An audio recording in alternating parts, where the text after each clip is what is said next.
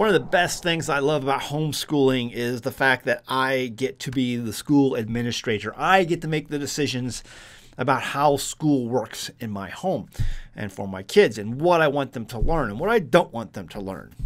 So all that said, we took a field trip recently, and it was something that we wanted to do for a while, and it was just a matter of finding the time. And so some neighbors were going to be going to the Crater of Diamonds State Park. Crater of Diamonds.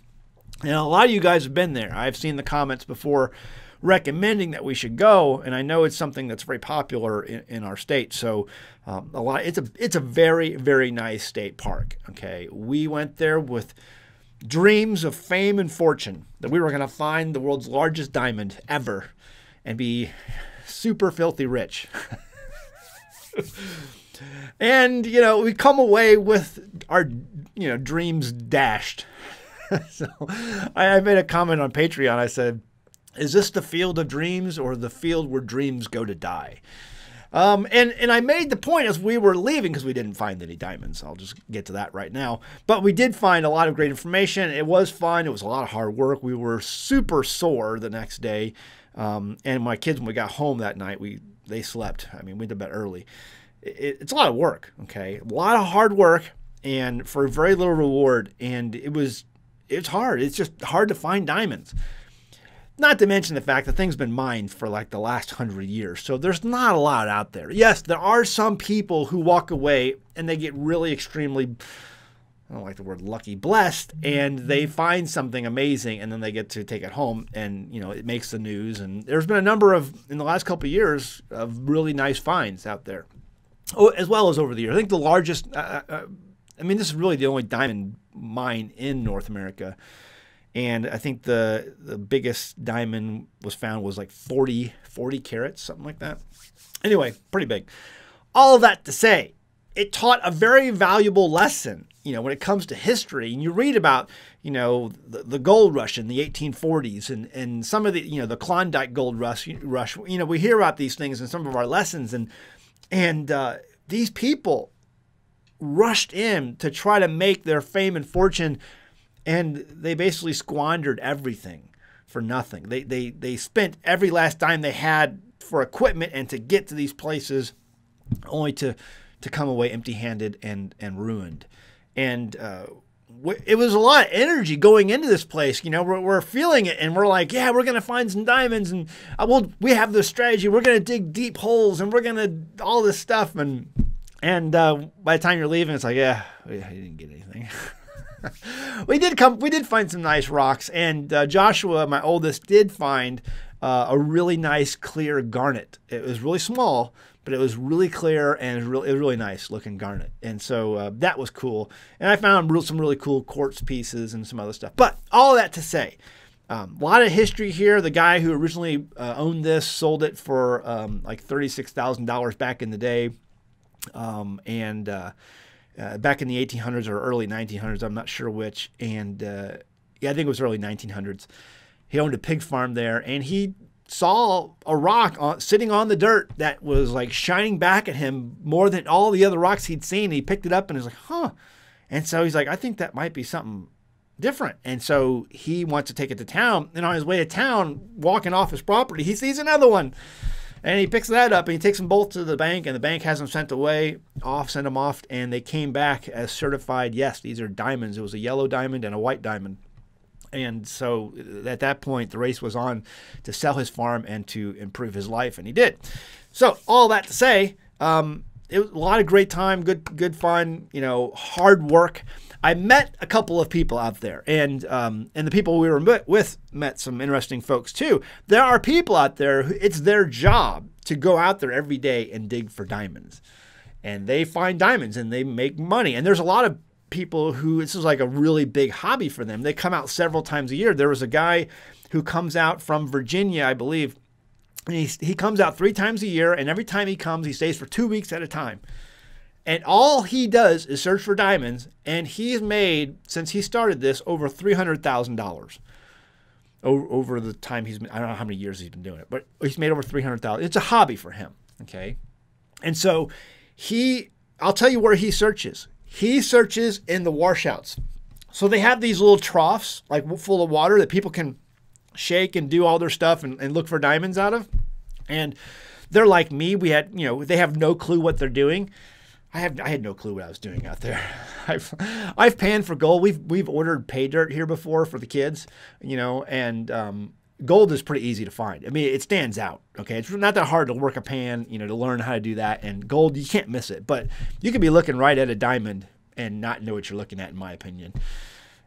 Maybe we threw tons of diamonds out, and that's exactly what happens because this guy, he searches all the washouts because all these people are at these water troughs doing whatever they want to do, rinsing all these rocks, and they're sending all these diamonds right down the drain because they don't know what they're doing.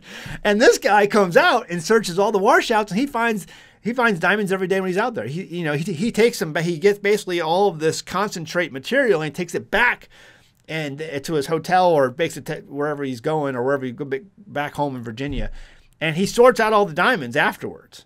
But he gets this concentrated material from all the stuff people wash out and takes it home. And he's making good money. And there's a number of people like that. There was another guy I met out there, and he's found over 100 diamonds throughout the years. It's more of a hobby for him. When I met him, he was kind of like, moaning about his aching back. And I said, I made a comment. I don't remember what I said, but he said, yeah, I just got done with surgery, 8 weeks ago. And I said, well, your doctor would be really upset if he knew you were out here ruining all that hard work he did for your back.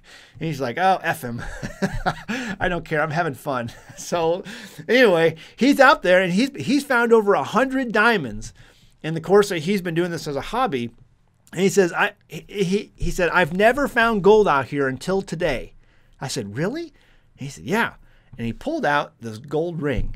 He says, I found this in the dirt today about a foot down, and I don't know how long it's been out here. And sure enough, he let me look at it, and it was marked 14K, and it had 6 rows of tiny diamonds in the ring, tiny little diamonds. He's like, this is the most diamonds I've ever found out here. He found 48 diamonds in one day. And a gold ring he had dug up. So it was kind of interesting. But yeah, he's been out here a lot, and he knows where and I went over to start digging where he was digging because he was finished and he was heading off to the water place to rinse all of his concentrate and everything. And so I started digging, but I didn't find any diamonds. Or maybe I did, and I didn't know what I was looking at, and I just threw it down the drain like everybody else. So it was a good time. It was a fun time. I don't know if I'd ever go back. It was like a 4-hour trip down there and a 4-hour trip back. We did it all in one day, and we were tired. I mean, it was a lot of hard work, and my hands have still not recovered. My hands were swollen because I was carrying heavy buckets of water to the place we were digging so that we could rinse our stuff out. And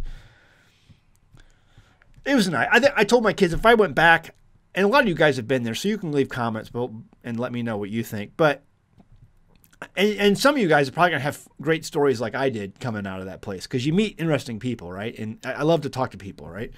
So I told them, I said, I think next time if I ever went back, I'd like to walk some of the trails because they have trails around there and they have different historical places that, were part of the old farm back in the day and the old mining shaft and things like that. I would like to explore some of that stuff. I think it'd be neat. But I think when you first get there the first time, you just want to get in there and find your fame and fortune. It's on your mind at that point. You have gold fever, but it's diamond fever, But I don't know. Leave a comment. There's a lot of people walking around, and I remember I asked one woman. She had all this gear on her, and I'm like, so you know what you're doing? Do you do this on a daily basis? And she's like, no, this is my first time out here. But she looked like a pro to me. I didn't have all that gear. I just bought a few things that I had, and we did our best. We had some classifiers that you can. They rent a lot of stuff, but they put really high prices on what's it called?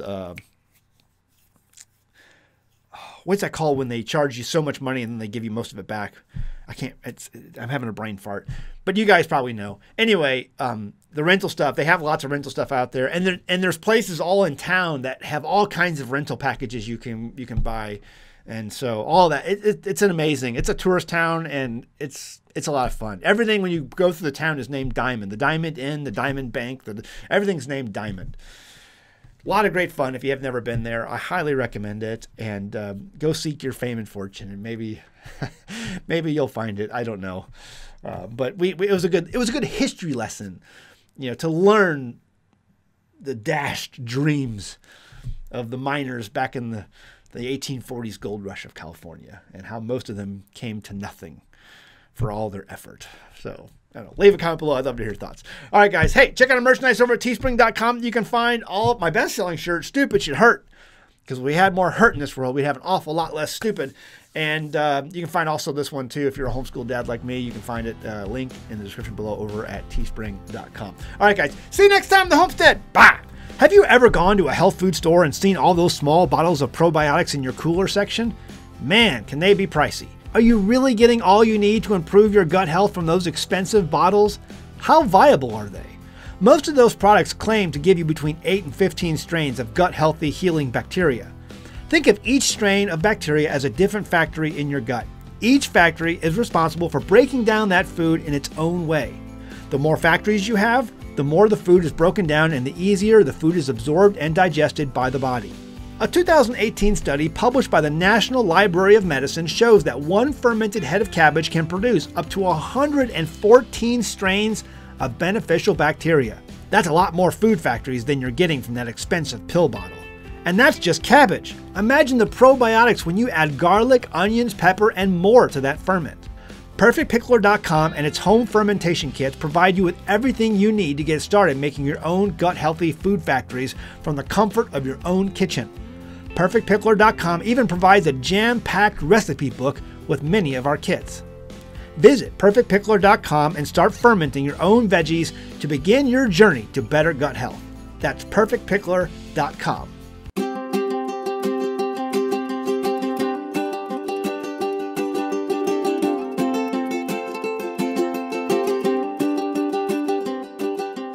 Hey guys, did you know you can become a patron of an American Homestead? They get access to private videos, and we send them gifts from the homestead that we make here on the homestead. And we also enter our patrons into special giveaways that are only available to them. And before you go, please check out these other great videos.